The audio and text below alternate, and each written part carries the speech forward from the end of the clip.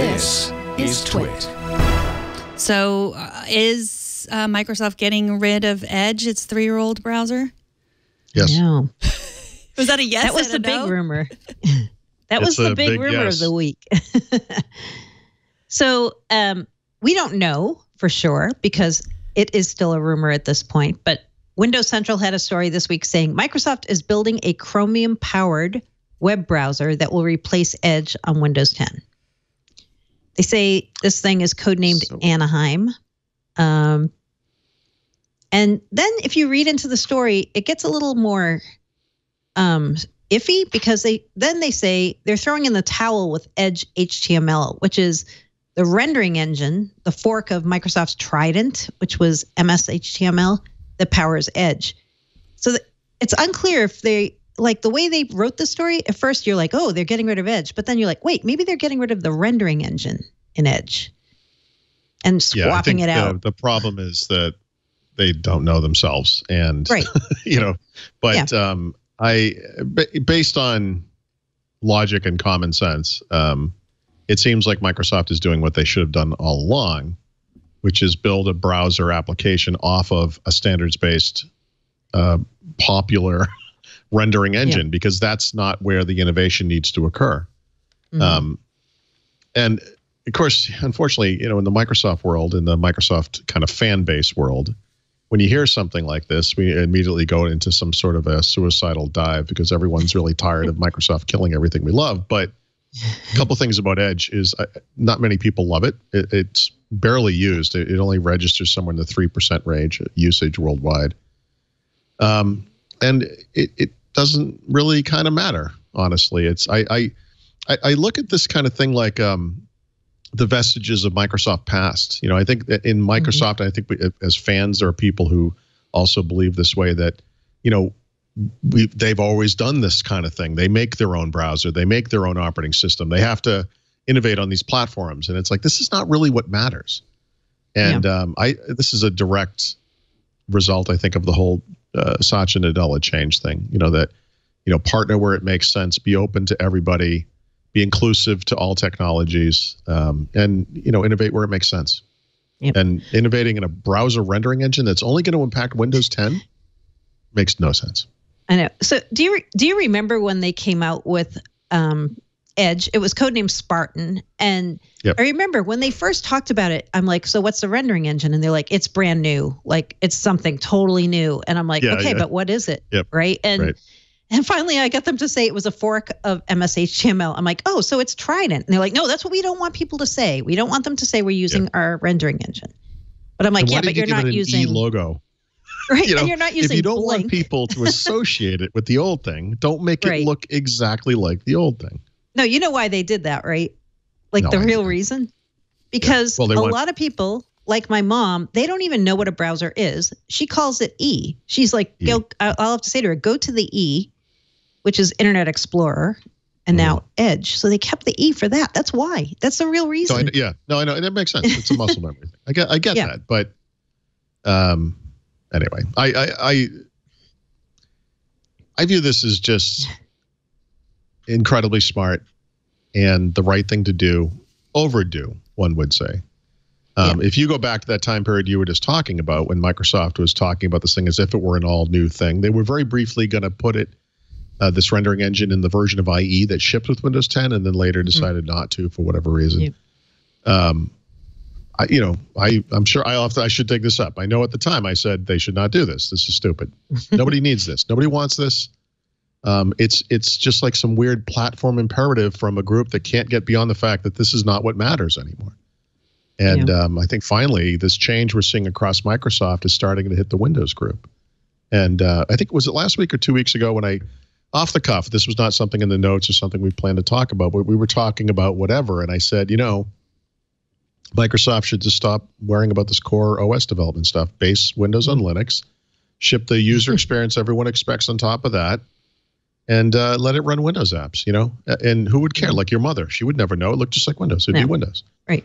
That thing that makes Windows Windows is the ability to run Windows applications, Yeah. And there's no indication they're doing that. It's just an idea I had off the cuff. It probably makes no sense. It doesn't really matter. But the point is, this is the same kind of thing applied to the browser. You know, focusing on what matters, the user experience, right? And not focusing on what doesn't matter. A rendering engine. It's silly. Right. This has been solved. So when this happened, when this rumor came out from Windows Central, like everyone's pinging you and me and they're like, oh my God, you guys are going to like flip out. And I'm like, no, if this makes Edge work for me, I don't care what they do under the covers, right? Like the reason I can't use Edge is many of the websites I use in my browser don't work with Edge. And I know I've seen all the telemetry from Microsoft that says Edge is the fastest, it's the best, it's the most compatible, it's this, it's that. Try loading Edge, try loading TweetDeck.com in Edge on a lower powered machine like the Surface Go. It's a no-go. No, not happening. The other thing is, the other complaint you kind of hear along those lines is that, excuse me, that, you know, Microsoft is kind of giving up something that users want or need or whatever. And the reality is if they deliver this thing, that it looks like Edge. It could be called Edge. We don't know what it's going to be called, but let's pretend it's just called Edge. It's got to be called Edge, anybody, right? Well, we know it'll start with an E at the very least. I would assume. There's some evidence maybe they should walk away from that. But whatever. Honestly, that doesn't matter. You know, I think it would be very interesting. You know, it'd be like the Project Mojave thing. You could just hand it to someone. They say, yeah, I could use this. This is great. Like, yeah, it's Chrome. Who cares? Like, who cares? Who cares what it is? Or the kind of monoculture complaint we hear from people who say, well, the big one. Great. Right. Yeah, oh, great. And this is a complete misconception. And, you know, I think I had this conversation with you earlier, but Mary Jo, but, you know, you can use words to make something sound good or make something sound bad. And so one of the words you might use is monoculture, because that sounds terrible. I would use the word standard, you know, that instead of a bunch of different browsers doing things in slightly different ways, outscoring each other slightly in different standardized, you know, web tests, rendering certain pages differently, poorly or better in some cases, it would be better if that stuff just worked the same way everywhere. Yeah. And with Blink and Blink slash, I call it more like Blink slash WebKit as kind of a standard for this kind of thing, Microsoft can do what it should have been doing all along in innovating with the application itself. Yep. And on the OS side, with OS integration features that make sense, that don't, it shouldn't matter what the rendering engine is. Right. But, you know, this whole monoculture, what would you call it? Not diatribe, but like the whole argument around, you know, the reason that Microsoft didn't want to use that same WebKit / Blink rendering engine was because you should have multiple implementations of a standard, and that's what keeps a standard a standard. They were the ones who pushed that argument. They, like, Microsoft was the one who got that in everybody's head, right? Right. But it wasn't like some random people thinking it. Of course. In the same way that Apple fans will kind of parrot things that Apple says on stage or whatever. Yeah, it makes sense that Microsoft fans would do the same too. That this idea got in their head somewhere, you know. Right. A monopoly is terrible when you don't own the monopoly. We need to fight the monopoly, you know. But again, I look, I'm on board with the whole monopoly is a terrible thing, I guess. But that's not what this is about. No one is making money from a rendering engine, right? There's no insidious backroom, you know, machination that's occurring that makes, you know, Google make money from Blink. It's not, I realize it's not literally an open standard, but it is what I guess I would call a de facto standard. And it's not where innovation needs to occur. It's not. Right. I agree. The thing I wonder, and again, because this is a rumor and we don't know at this point, where you have to just kind of guess, is so you have to look at who is this bad for, if it's bad for anyone. Like, is it bad for the industry? Is it bad for developers? Is it bad for users? The only group there I'm kind of wondering about is developers. And I don't think there are that many people who built apps or sites like optimized for Edge. Right? But I mean, remember, one of the big parts of the store platform now, the store app platform, is what used to be called a different, I forget the previous name for this, but there was a web app type that could be in the store, and now we have progressive web apps, right? Yeah. And you know, these things web apps are kind of held up as a way for you to write a thing that runs kind of everywhere, especially if you do it correctly.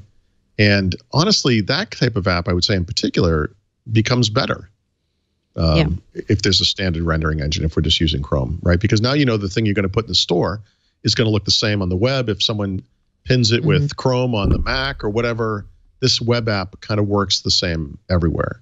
So there might be some short-term pain for developers who have to take existing apps that are based on web technologies in the store, test them again, and then redo them, for the Chrome engine. But I said, I don't mean to be a jerk about this. I think that developers win overall by far. I think it's a no-brainer. That said, well, going forward for sure, right? Because then you're writing to one thing. Yeah, but but if you have to make life painful for one group, right, in the whole ecosystem, it has to be developers. It has to be. They're the ones that are going to have to do the hard work because they're few in number. They only target a couple of different things, relatively speaking, to the world.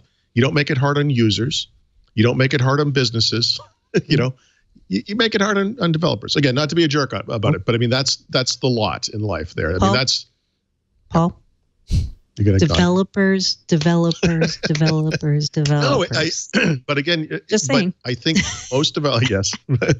Thank you, Steve Ballmer. But I think most developers hearing this would agree that this will make their life better in the long run, and that's what makes it worthwhile. Yeah.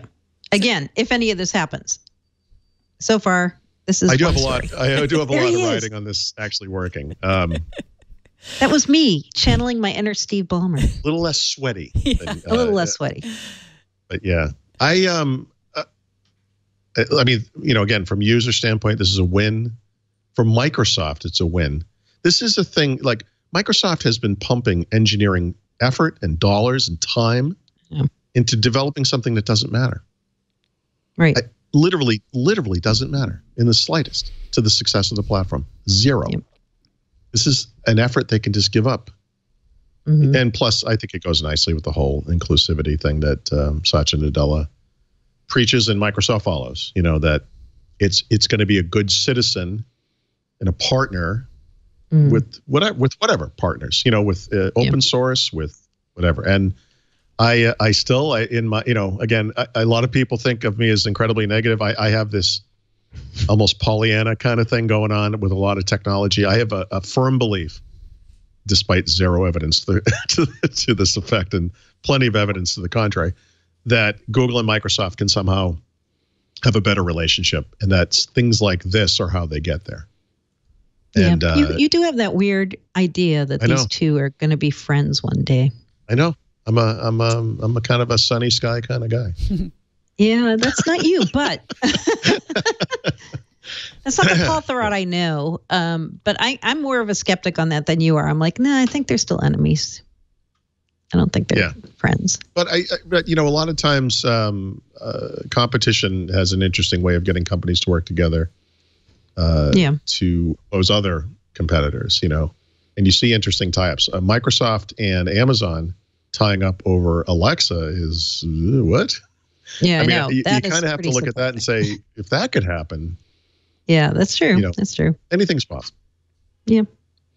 There's an opportunity, and again, zero evidence for this to happen, but an opportunity for something to happen with Windows that should have happened a long time ago as well, which is to get Android apps running on Windows, And if they base this thing on Chrome OS runs Android. I know, it's crazy. It's crazy. But again, I believe